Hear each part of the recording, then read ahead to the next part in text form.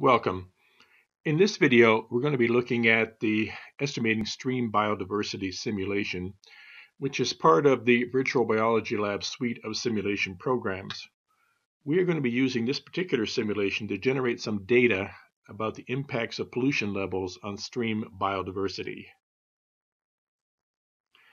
Before we can actually use the program, we need to learn a little bit about the various buttons around it.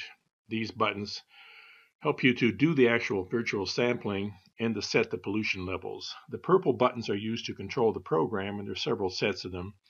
The upper set here basically has a reset button, which resets the whole program to whatever parameters you've set, a go button that starts the invertebrates moving for a particular run.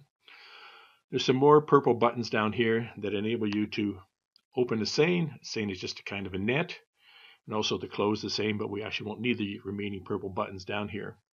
We'll use the defaults. In the middle here, there is a green button, a green tab, which has a pull-down menu that enables you to set the pollution levels. For our purposes, we'll start with none. The other boxes below the little virtual stream are basically the little virtual buckets. When the insects come down the stream, as we'll see in a minute, the seine collects the insects or catches some of these insects and automatically sorts them and puts them into the appropriate bucket. So that this bucket here, for example, this blue bucket represents all the caddisflies that are being caught in the seine. Below here in these recorder boxes are the actual number of caddisflies that are being caught. So it's the numerical version of what you see up here in these little blue boxes. Below here, there's some more recorders. They record the total number of species that have been caught in a run and the total number of individuals that have been caught in a run. Okay, that's also important data for calculating diversity indices. Well, let's go ahead and try a run. The first thing you always need to do is hit the reset button. This just ensures that all the parameters are set the way you want them. In this case, we've set the pollution level to none. As soon as that's done, then we hit the go button, and that will start the virtual macroinvertebrates moving down our virtual stream. And then we had to hit the open seine button. That opens the sampling seine. The seine will begin to collect the macroinvertebrates as they move at random down the stream. And as you can see in those little blue boxes, each of the different kinds of invertebrates has been sorted and put into its appropriate box. And down here below, the number of invertebrates in each one of those buckets is being recorded. The seine will turn off automatically. You don't have to worry about that.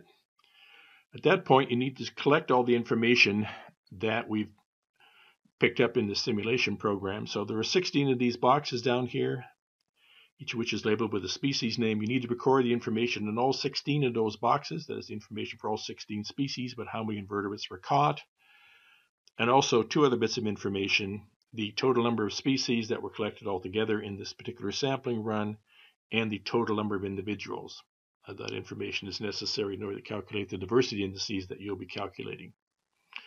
When you're done, then you can simply hit the reset button, and that clears everything out eventually. This may take a few seconds. You can keep the go button on or turn off the macroinvertebrates, whatever you prefer. At this point, your run is over. Then you can go ahead and continue sampling more times at that particular pollution levels, or you can change pollution levels to another pollution level. For example, let's try severe. Again, to start a run, hit reset, hit go, and open the seine. And then wait again until the seine closes, and then record all the information that was collected during this particular run by the program. And that's it. You just need to do this for both the non, the moderate, and the severe pollution, and record all the data in an Excel spreadsheet. Good luck, and hopefully get some good data out of this exercise. Bye-bye.